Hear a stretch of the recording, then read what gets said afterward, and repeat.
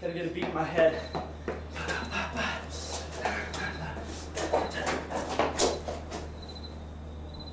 Gotta keep it moving. Hold on 1 second. Focus. Hold on. Okay. Damn it, I can't get my balance right. Come on. Come on. Yeah. Almost. Almost. God, that shit hurts. It's all good. Positivity.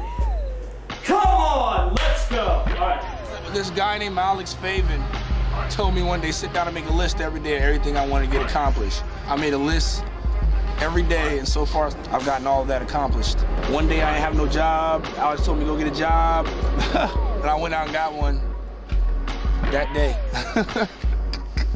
It's funny as shit. He's just a rolling ball of energy, and it's like running down a slope and he's just rolling down and he's not gonna stop, and he just motivates you to keep up with him. He's just a huge motivating force, and I'm doing things I never thought I'd be doing. He's motivated me to go places that I never thought I'd be able to go. Alex has the ability to motivate people. There's no motivation to be had. He never stops, and because of that, I never stop. Without him, I would probably be sitting at home right now watching cartoons. In life, there's no instruction.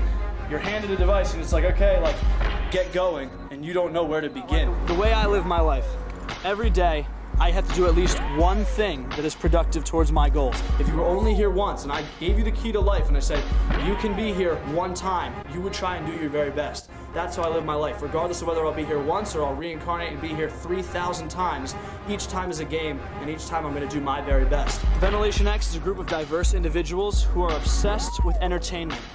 Yes, we are workaholics. Yes, we never sleep. But the thing is, we chase our dream and we do what we want to do, when we want to do it, all the time. We skateboard, breakdance, parkour, wave run, ride dirt bikes, surf, snowboard. We want to make music. We want to make movies. We want to do photography. We want to have the extreme sport industry on lock. My uncle recently passed away. The most valuable lesson he ever taught me was find something you love to do and then find someone who will pay you for it.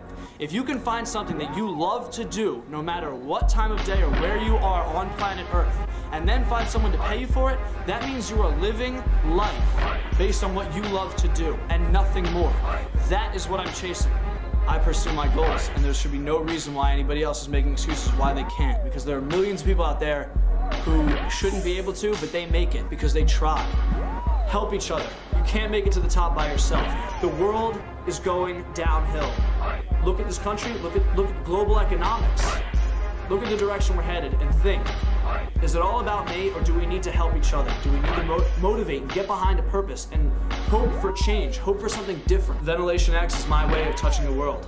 Anything I love to do, I do it under the name of Ventilation X. If you surround yourself with different people, different foods, different music, different culture, different religion, you're immersed in difference, you know, and you can embrace diversity.